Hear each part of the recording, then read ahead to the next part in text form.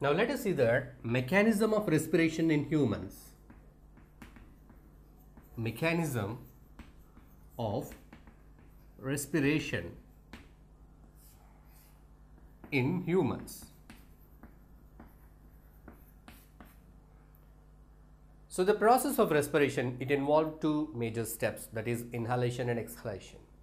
So we are talking about the physical external respiration, that is breathing. It has two phases, inhalation, exhalation, taking the air in, leaving the air out. So what are the respiratory organs?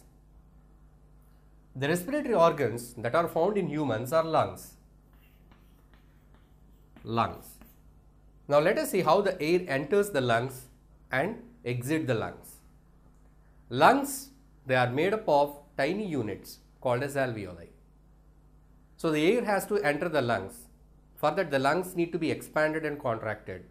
But the lungs cannot make these expansions and contractions on their own. There are other parts and muscles helping the lungs to expand and collapse or to contract, to move in and move out the air. So here we can see that already we have seen the passage of air, nostrils, nasal cavity, pharynx, larynx and trachea. This is the trachea. Trachea is divided to bronchi, bronchi to bronchioles. So it comes to bronchioles. So now you can see that trachea is divided into two bronchioles, left and right, and here we can see that left and right lungs. This is right lung and this is left lung. We can also notice one more thing, the left lung is smaller compared to right lung, because the left lung is smaller to accommodate some space to heart. So heart is located slightly towards left side. So the left lung is a bit smaller to accommodate heart in that place. So these are the two lungs. Now the question is how the air moves in and out of the lungs. Now let us look at the position of the lungs. Where are the lungs located? See, this is the torso of our body, trunk of our body. The trunk of the human body is divided into chest cavity and abdominal cavity.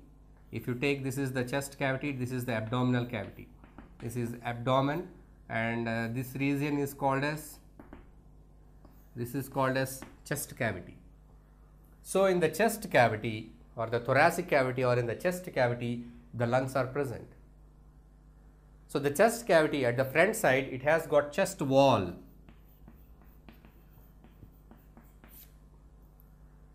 So what is the chest wall made up of? It is made up of muscles and ribs. The chest wall, it consists of muscles and some bones called as ribs. One can find the ribs by touching in the chest cavity. If you touch, you can find them. So one can find ribs in the chest wall. So the chest wall is made up of muscles and ribs, and below the chest cavity, separating the abdominal cavity, there is a muscular wall. So this muscular wall is called diaphragm.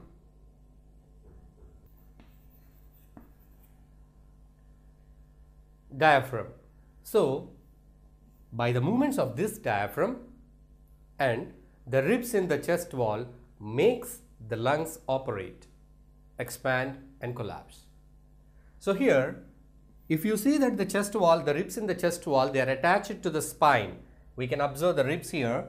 The ribs in the skeleton, they are attached to the spine at an angle. So when the lungs are in relaxed phase, then the ribs are slant downwards. During the process of inhalation, when the air is taken in, the ribs are slightly raised up. So by that, the space in the chest cavity increases. So as the space increases, air pressure decreases. So by that, the outside air rushes into the lungs.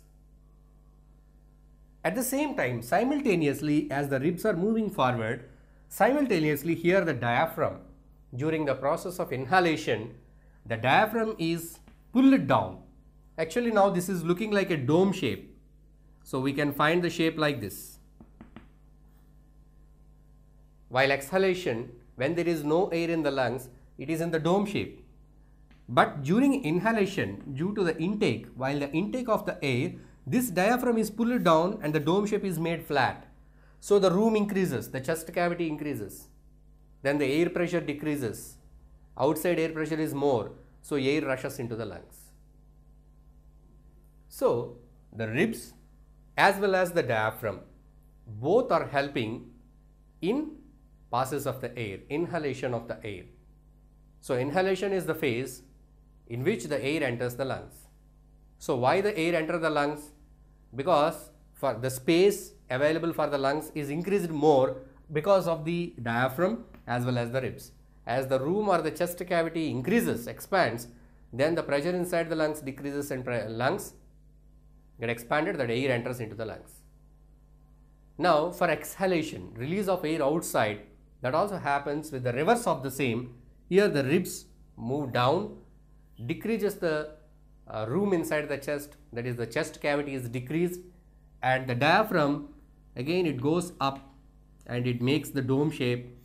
So from flat to dome shape again, then the chest cavity decreases, then the pressure inside the chest cavity increases. Due to the high pressure, the air is exhaled out. So in this way, the inhalation, that is the intake of air, and exhalation, that is the release of air, takes place in humans. So the mechanism is operated by one, the diaphragm, the muscular wall-like structure separating the chest cavity and abdominal cavity, that is the diaphragm, and second one is the ribs that are present in the chest wall. These two play an important role in the mechanism of breathing.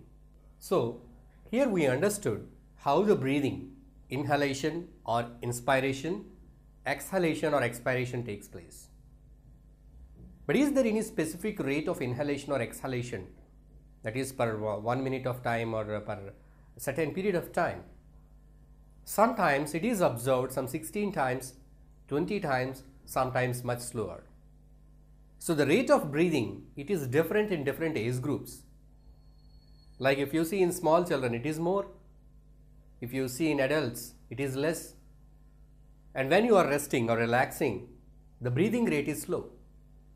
But when you are doing vigorous exercise, jogging, running, lifting anything, climbing stairs, then you will observe that your breathing rate increases.